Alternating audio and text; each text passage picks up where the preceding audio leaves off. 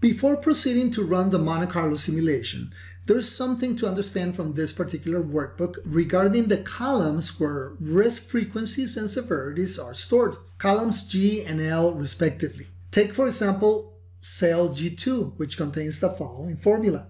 This formula has been copied down for all frequencies in column G and for all severities in column L. It uses a custom function, eval, that allows to evaluate the syntactic content of DTSimulator custom functions. I explain myself better by substituting this formula. Delete cell G2 and replace it with the function equals DTBernoulli, open parenthesis, E2, close parenthesis. This function is part of the distribution functions that have been created as custom ones to operate the Monte Carlo simulation. We know that a Bernoulli requires only one parameter p. It helps us to remember that the fact that the only cell E2 is colored for the first parameter of Bernoulli function is a single parameter. As you can see, we can use these custom functions like any other function in Excel. After the equal sign, type dt, then the function name, parentheses, and then the parameters separated by commas or semicolons depending on your location, culminating in closing the parentheses. DTSimulator has defined so far 13 distribution functions. According to our experience in risk consulting, these are the most commonly used. The same work can be done on the severity in cell L2. Delete the function in this cell and replace it with equals DT uniform, open parenthesis, I2, comma, J2, close parenthesis. This is the uniform severity function that requires two parameters, a minimum and a maximum value correspondingly referred from cells I2 and J2. Either you leave the functions as they were with the generic eval function, or that uses each of the respective functions with the parameters one by one. The Monte Carlo simulation process will do its job in the same way, generating numbers along the distribution curves according to the functions that we have defined for each cell, frequency or severity.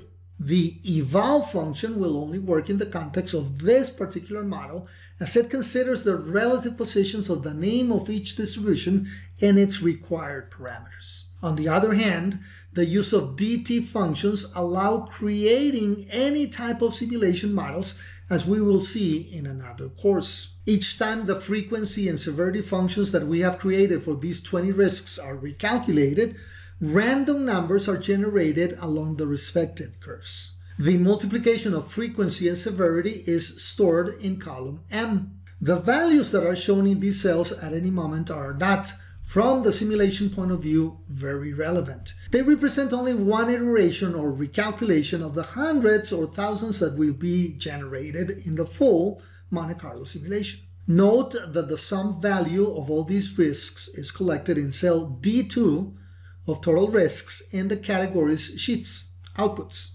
When the values are recalculated with a new iteration, they are shown generated once more. The other risk categories on the output sheet show the sums of the risks by category according to the group to which each risk has been assigned in the model in column M.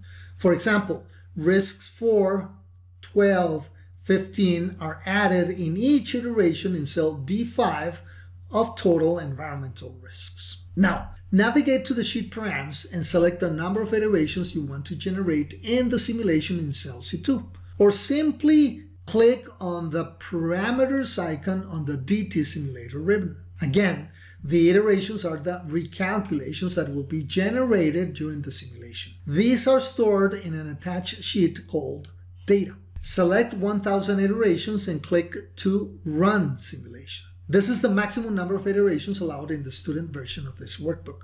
During this process, the model performs the following steps 1000 times. 1. Generate a random distribution for each frequency of each risk line according to a sign distribution respectively. 2.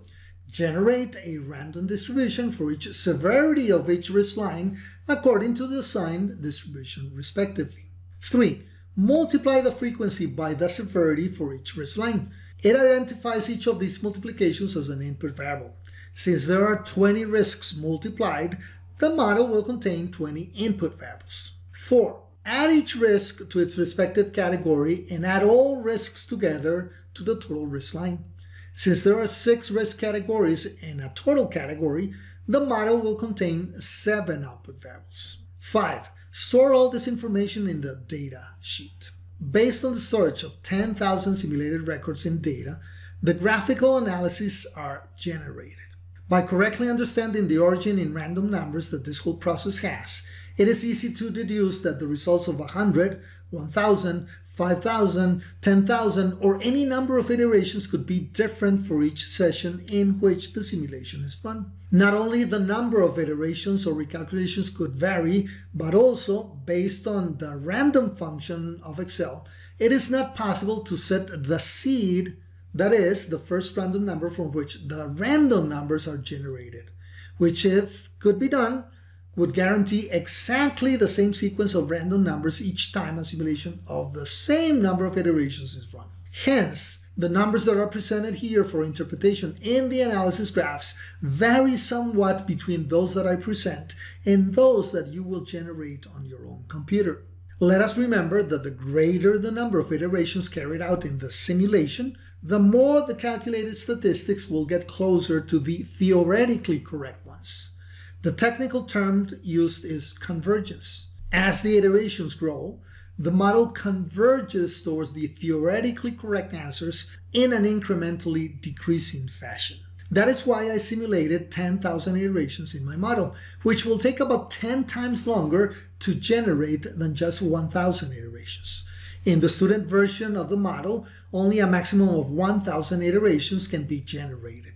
With more time, and in the professional version, you can also generate as much as 50,000 iterations to compare your generated numbers with the ones that I have simulated on this occasion. In any case, you can verify that the responses of the model generated with either 1,000 or 10,000 iterations will tend to approximate, especially on the averages calculated for the input and output variables.